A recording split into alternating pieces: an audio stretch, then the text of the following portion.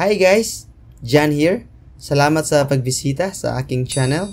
For today's video, ipapakita ko sa inyo kung paano gumawa ng maraming Gcash accounts at ano-ano ba ang mga nagbago sa mga process nito. Good news! 5 na po ang maximum account na pwede nyong magawa under your name. Hindi kagaya noon, 3 lang. And on each Gcash wallet, it should have a different mobile number.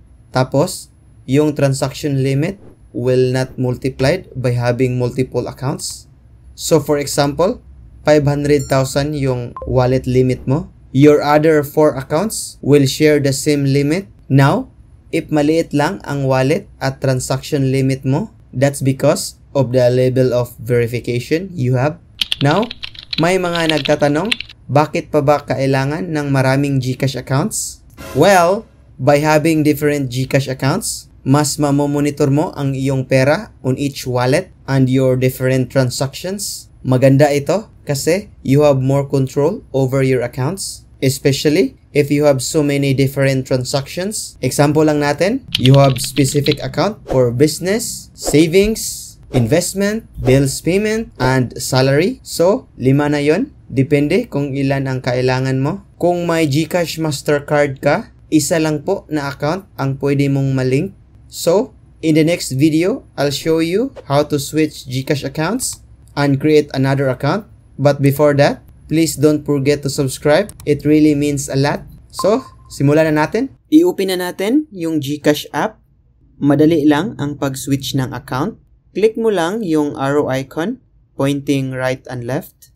Pero, login muna tayo sa ating first account para mapakita ang proseso kung papaano mag-switch kung meron ka ng existing Gcash account.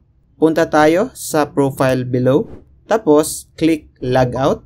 Now, i-click ang pointing arrow para mag-switch ng account. May pop-up na magno-notify sa'yo to switch account. Click proceed. Ganun lang kadali mag-switch ng account. Ilagay natin yung bagong mobile number for second account. For third, fourth, and fifth account, same process lang. Tapos, click next. Then, for authentication, magsisend ng one-time PIN code ang Gcash sa iyong bagong numero. Kung matagal ka makareceive ng code, pwedeng mag-resend ulit. After the code is entered, you will be redirected to registration page sa ating second account. Now, to know more about yourself, please input these 3 sections: basic info, current address, and permanent address, kung iba sa current address. Reminder lang po, make sure pareho yung mga details mo sa iyong ID. Fast forward lang natin. Pagkatapos ma-fill lahat, optionally, pwede ka maglagay ng referral code, kagaya nito.